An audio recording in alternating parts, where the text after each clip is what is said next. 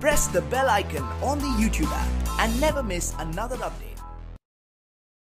अस्सलामुअलैकुम, welcome to my channel technical. मैं चलिए शुरू करते हैं।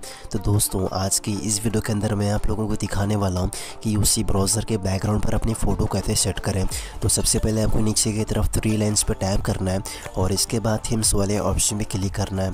तो यहाँ पर आपको कुछ बैकग्राउंड्स मिल जाएंगे, आप इसको सेलेक्ट कर सकते हैं। अगर आप नीचे की तरफ लोकल फ़ोटोज़ वाले ऑप्शन में क्लिक करेंगे तो इसके बाद आपको फाइल मैनेजर और गैलरी का ऑप्शन मिल जाएगा। तो आप लोगों को दिखाने के लिए मैं गैलरी से अपनी एक फ़ोटो सेलेक्ट कर लेता हूँ और इसके बाद आपको अपनी फ़ोटो को यहाँ से क्रॉप करना है और नीचे की तरफ सेव वाले ऑप्शन में क्लिक करना है, जिसके बाद आपके बैकग्राउंड पर ये फ़ोटो सेट हो जाएगी। और इसके बाद आपको ऊपर की तरफ बैकग्राउंड वाले ऑप्शन में क्लिक करना है। यहाँ पर आपको अपना प्रीव्यू पेज मिल जाएगा, जहाँ पर आप अपने बैकग्राउंड पेज के कलर को चेंज कर सकते हैं।